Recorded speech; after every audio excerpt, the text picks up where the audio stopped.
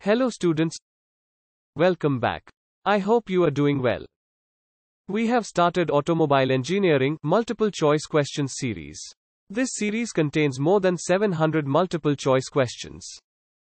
We have already covered many MCQ in SET-1 and SET-2.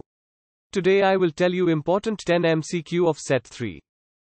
In upcoming videos, I will try to cover more MCQ in single videos. So let's get started. Question 1 is, the engine valves are closed by option A, crankshaft, B, camshaft, C, timing device, D, valve spring. So answer is option D. The engine valves are closed by valve spring.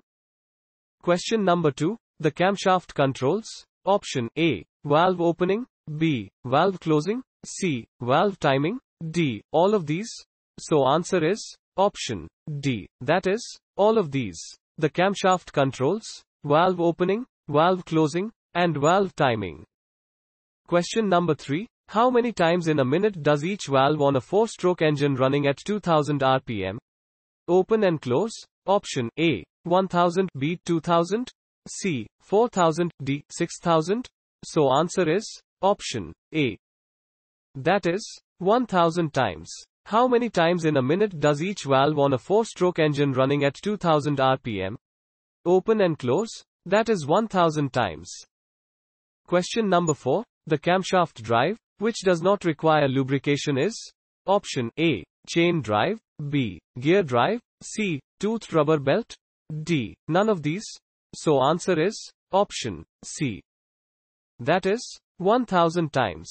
The camshaft drive, which does not require lubrication, is toothed rubber belt. Question number 5. The push rod is located between the option A, valve and valve spring, B, valve and rocker arm, C, tappet and rocker arm, D, none of these. So answer is option C. That is tappet and rocker arm. The push rod is located between the tappet and rocker arm. Question number 6. A says that rocker arms reverse reciprocating motion, while B says that rocker arms convert rotating motion to reciprocating motion. Who is right? Option A, B, C, both are right, D, both are wrong.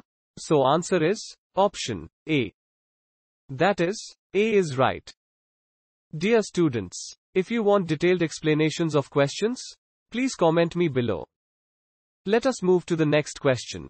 Question number 7. A asserts that intake valves are cooled while they are open. However, B states that exhaust valves are heated while they are open.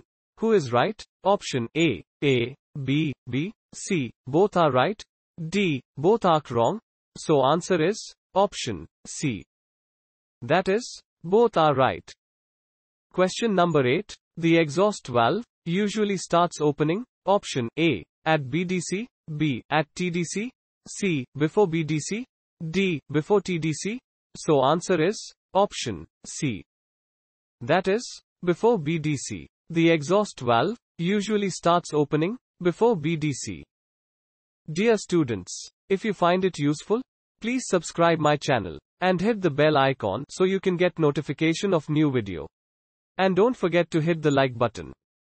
Question number 9. Valve overlap occurs between option A, intake and compression strokes, B, compression and power strokes, C, power and exhaust strokes, D, exhaust and intake strokes.